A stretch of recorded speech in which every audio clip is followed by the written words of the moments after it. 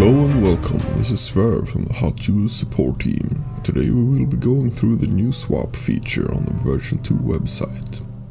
Any questions and feedback, please put it in the appropriate channel on Discord. We have made a new one called Swap there just for this feature. Let me start by saying that the purpose of this page is not to fully remod your entire roster. That's going to take a lot of time and be very tedious. There are trusted professionals like Pimpo, Cap and myself that offer these services for a fee. Check out the service tab on the webpage and you can find our information there. As you can see, here is the initial interface. You can see a lot of mods, which is all your unequipped mods at the moment. You can also show to equip mods by pressing this checkbox. You can also choose to filter the mods by clicking the filter button. You can simply have quick filters here to choose to filter by a certain shape of the mod. And you can choose to sort them as well. The purpose of the tool is to keep your roster healthy. When you find new mods, you can easily apply them to your current loadout without much hassle. Also, it's easier to find where to put the new mods as well. Unlike many other modding features and tools, this tool is not based around the units. This is based around the mod. Other times you'll choose a unit and you'll get the best mods on them. Now you choose the best mod and then find the best unit for it. I'm going to show you a couple of examples here by choosing some good mods that I have in my mod inventory. As you can see here on the screen, some of these mods are grayed out. That's because the tool couldn't find a good match based on the criteria you have set at the moment. We're going to be talking about the criteria at a later time, but for now we're gonna settle with some of the other mods.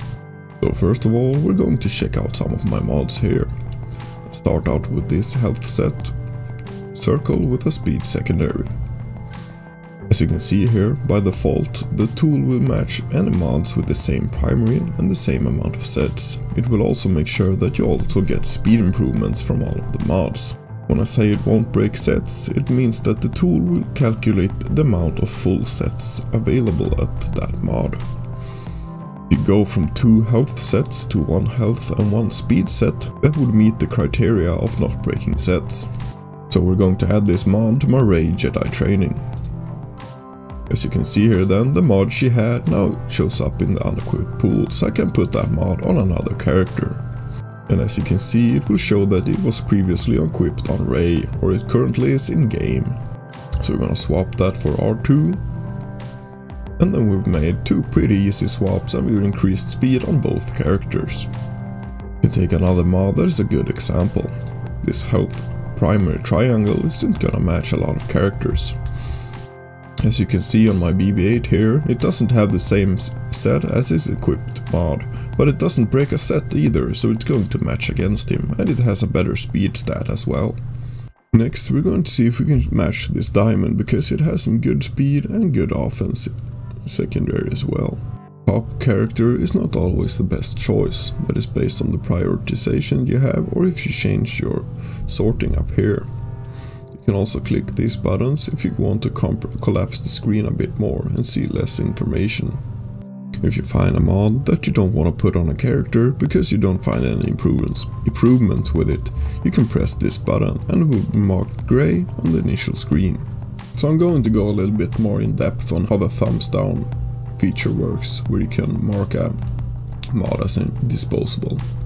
So this is per character and per mod. So if I review this entire list here and find that nothing matches this mod, I can choose to press thumbs down on it. Then this will be saved until that mod could match against another character. So if I were to move around mods, or if I were to change my stat weights on either of the characters, then that mod could be made available again because it has matched against a new unit that it wasn't before. And here we can also see the triangle that I marked as disposable earlier. We're going to try and make it not disposable anymore by changing some stat weights. So this is an offense primary triangle with some high potency. I'm gonna try and match that with Ray Jedi training. So we're gonna put high offense on her triangle primary. We're gonna make sure that she matches with a lot of potency as well. And that she wants health sets. that is already correct. So confirm those changes.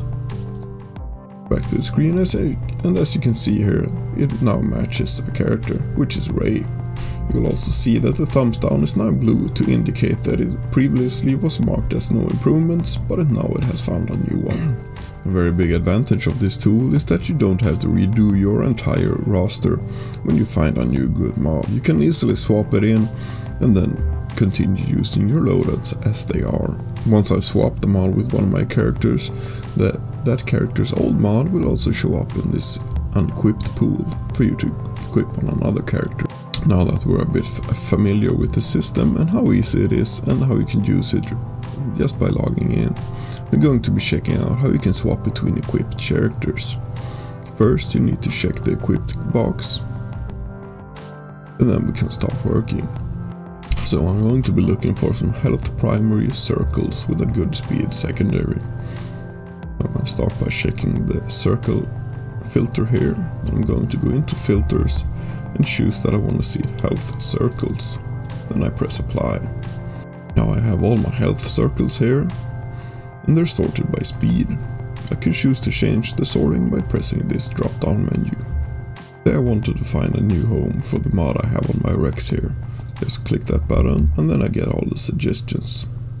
If I were to swap the mod to my General Skywalker, I press the swap button, then I will be prompted if I want to switch the mods or if I just simply want to equip the one on General Skywalker. I can also remember my selection so I don't get prompted every time. I will be showing you a little bit later how to remove that selection. As you can see, that mod is now equipped on my General Skywalker. How I would work with swap is that I would try and work from the top, get all my good speed mods out on all my characters. Right now I don't have many good examples because I've been using this tool a lot, it's really great. But I would try and work out all my good speed mods and get them on appropriate characters. And if you feel that you're not getting any progress, try changing the filters around or the sorting. Getting a new view at things might help you. Also, it's a good idea to focus on other things than just speed, but speed is the name of the game, and the game is speed, so you're going to have to be working a lot with that anyways. After that, we will be checking out the settings. Here you can change the unit preferences. You can change which characters want what primaries. You can also change if you're going to force the tool to match primaries, or if you want it to break sets or not. By default, the tool is going to have the auto setting for which primaries match which characters. This is generated based on the top guilds in the world and what primaries they are using on their characters. If you want to, you can clear this and make your own settings, or you can use the ones that are equipped on your characters right now. Looking at my crosshair, this is the default setting. If I choose to clear it, it will be blank, and if I choose to equip ones, it will be the same as those that are equipped at the moment. I can then go back to using the auto one if I prefer that, or making my own one. And the changes you make in the settings and the unit preferences, I suggest that you save. You can also choose to filter this screen if you want to make changes to only a few characters or just one faction. After that, we have the prioritization screen, and this one is really good because you can choose in what order the characters are going to be prioritized, or if you want them to be disposable. The disposable feature is a way of telling the tool that I don't care what mods are on this character, we can use them for swapping into other characters. Sometimes you might have good mods on characters that you don't use anymore. That's a good idea to add them to the disposable line. Like my T3 here. I barely use him anymore, so I'm going to add him to disposable. Same goes for Lando Calrissian, Resistance Trooper, and my Rebel Officer Leia. Now as you can see, all of them are in the disposable screen over there. Going back to this screen, you can now see that their equipped mods are showing on the screen. Apart from the prioritizations, this list is also in what order that you will be getting the recommendations for the mods if you choose to sort by priority, which is also the default sorting. You can also choose to toggle showing disposable mods or disposable units in the mod swap screen.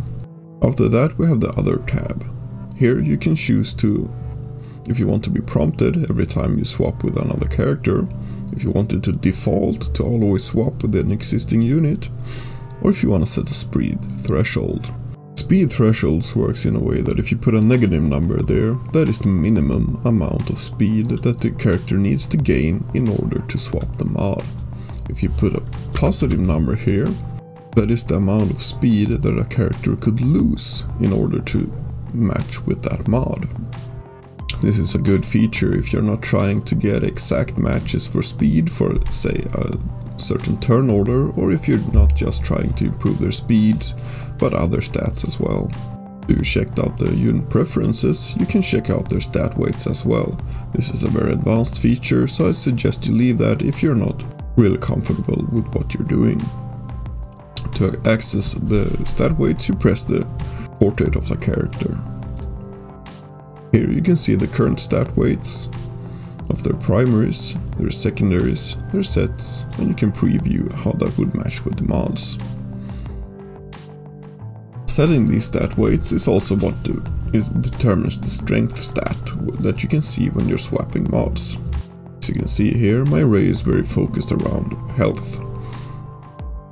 Our secondaries are focused around speed, some health, and offense mostly. Also a few of other stats as well. This auto generation is based on calculations made from the top guilds in the world. And here you can see for the sets as well. And the preview will show how she would match against other mods. Changing these values are very simple. You can either use the slider to drag it back and forth, or you can enter your own number. But as always, remember to save when you've made any changes. If you don't like your changes and would like to go back to normal, you can press this button and it will revert everything back to where you started. So I'm going to show you just how simply you can use this tool straight out the box. So I'm just going to match two mods right now to show you the work process that you could be doing. I'm going to match that one to Veers, and then I'm going to match that one to General Luke Skywalker. Now I have those two mods saved here, so I can click the save button, and I can see all the changes I made here during this session, and if I want to save them or not, I can delete either of them if I'm not satisfied with it. Like this one from Rex to General Skywalker, that was a really bad choice by me, so I'm going to untick that one. There we go, and as you can see that this swap is still going to be left there.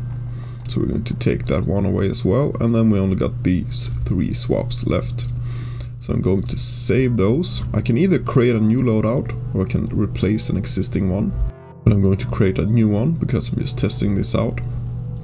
And then there's a new feature that has been added that is also available in the playground, that is push to game. So I can check this box here and then create a new loadout, and the tool will be pushing these changes into the game at the same time as it is creating the loadout. So I don't have to go into the loadout section after this to load the loadout on my tunes, because they're already there, so I can jump back into the game really quickly once I'm done with the tool. And there we go, simple as that. Your swap mods are now in the game on the characters you choose them to be. That is all for this session of the HotUtils tutorials. Check out the tool, leave your feedback in the swap channel on the HotUtils Discord, and I hope you have a great time out there. Take care, bye bye.